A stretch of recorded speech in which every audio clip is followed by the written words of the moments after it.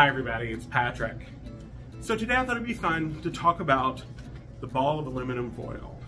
If you've read the book or you've seen me on TV or you've read about me in newspapers, magazines, whatever, the aluminum foil ball pops up often. And the reason I love the ball of aluminum foil is it is the very best way to remove static. It's better than fabric softener, it's better than dryer sheets. You toss this in the dryer, and for the next 30 to 60 trips through the dryer, this is going to absorb static better than anything you've ever used. And I'm going to kind of tell you why, sort of how it works, what to do, etc. But the first thing I'm going to tell you is kind of how to make one. And I know it seems pretty self-explanatory, but I've kind of figured out a trick to make it a little better. The first thing you do is take your aluminum foil, and you want about a yard, right? You want about a yard of aluminum foil.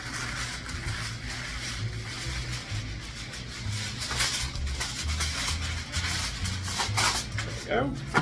So, a yard of aluminum foil, and you're going to get the best results if you crumple the ends toward the middle. So you kind of roll it this way. Okay.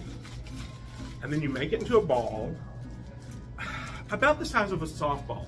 You want it a little bit bigger than like a baseball, about the size of a softball.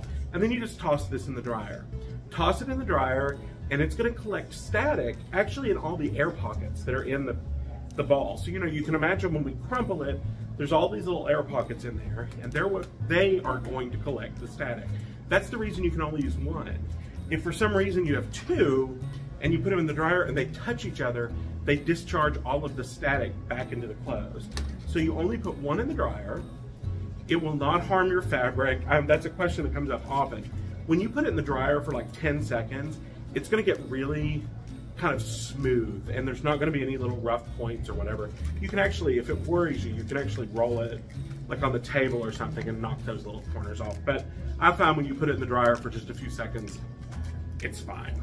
So you put it in the dryer, and what it will do is it will continue to sort of crumple on top of itself, and it'll keep getting smaller and smaller. When it finally gets about the size of like a walnut, then it's basically compressed to the point that it no longer has air pockets.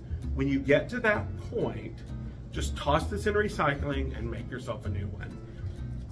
When you use it, the first time you use it, you may think I'm crazy, which people do, it's fine. But once you use it a couple of times, you'll be amazed at how much ends up in your lint trap. And that's because all of our clothes have a little bit of a static charge, and they're holding lint, and it all ends up in the trap. If you have a pet, I mean, you'll almost have a new pet in there. There's so much pet hair in the lint trap. Super easy to use, super economical. It's totally green, it's great. It's one of those things that I think is just a really wonderful trick, and I just kind of wanted to explain how it worked, what it did, etc. So thanks so much. Follow me and subscribe if you want to know when I pop out these videos. Otherwise, I hope you have a really great day. Thanks, bye.